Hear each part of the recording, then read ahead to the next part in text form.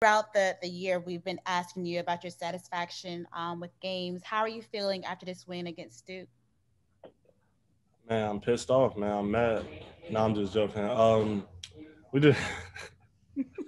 I'm glad we beat Duke. It was a fun game. I mean, we knew it was gonna be close regardless. I mean, every year. I mean, you even look back at last year, like we obviously weren't that good, but it's always gonna be close. That's the rivalry, and we just fought and we came out with a W, and that's all we care about. Brendan.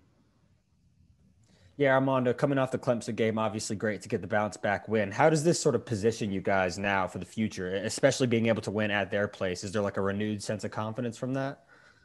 Definitely. I mean, with the Clemson loss, we didn't feel like we took a step backwards, but we just knew we wanted to come out here and win. But I mean, we got a quick turnaround against Miami, who's been on fire. They got a good team, and they match up with us pretty well. So honestly, we can have a little fun with each other tonight, but tomorrow we got to be ready to prepare for Miami on Monday. Ross. Hey, Armando, what do you think about Caleb Love's performance? I mean, I'm just glad for him. I knew he had one of those games coming. I mean, he's a great player. He really is. And just to see him doing it in the biggest stage and probably one of our biggest games this year was just huge for him. And hopefully this can carry over with his confidence going into later in the season.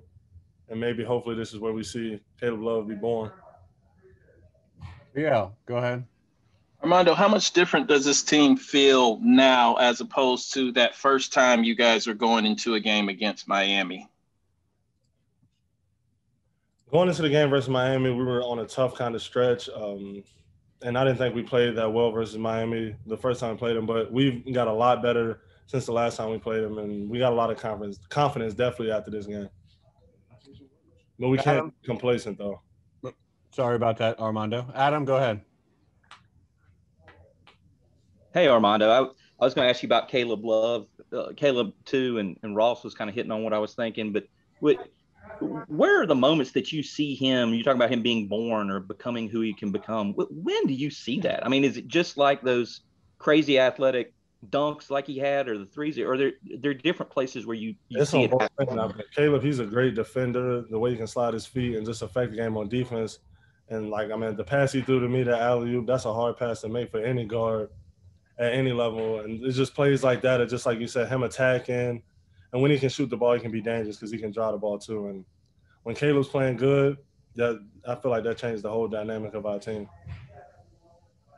All right, Todd Gibson, last one, and then we'll get G in here. Hey, Armando, watching the game on TV, it just didn't feel the same. But as a player, what was it like out there? Did it feel like a Duke-UNC rivalry? Can you explain to me what it felt like on the floor? Definitely. We was on the edge of our seats the whole time, just anxious. And, I mean, it's Duke, Carolina. It was the same feeling as it was back last year for me and for the team, I would say. We got to win this game. We know how much it means. Like I said the other day, for bragging rights for the fans, for ourselves, with us knowing all of them, we just wanted to win this game badly.